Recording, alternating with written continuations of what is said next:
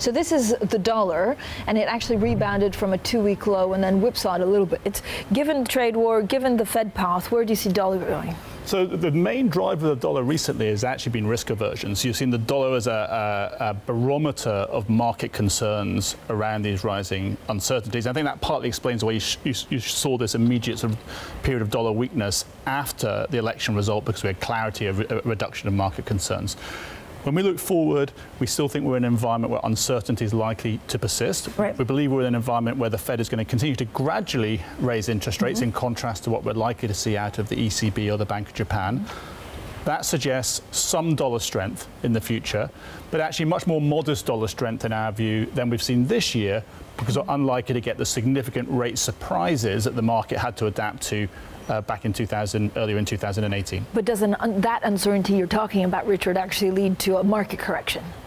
Well, what we're seeing right now is actually, rather than a correction, a significant correction in the market, you're seeing this persistent widening of risk premium. So valuations are becoming more attractive because earnings growth is still holding up, particularly in the US. It's been another very strong earnings season in the US, I think to some extent overlooked by markets because of other events, but the earnings season remains strong. But markets are way down with this uncertainty, so that risk premium rises, and that what we call an uneasy equilibrium between strong growth on one hand, rising uncertainty on the other, could well persist for some time.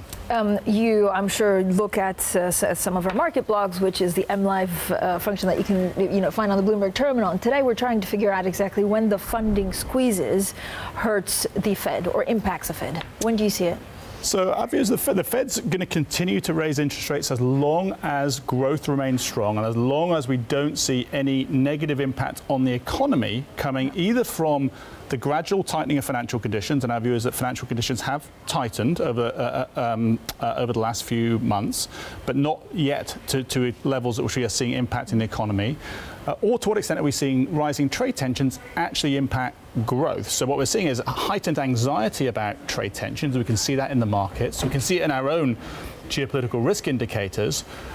We can see it to some extent in what companies are saying about 2019. They're nervous about 2019, but what we're not seeing is yet the evidence of those trade tensions impacting growth. So in our view, that suggests the Fed is going to raise interest rates again in December. We're likely to get up to 2 more interest rate hikes over the next 12 months.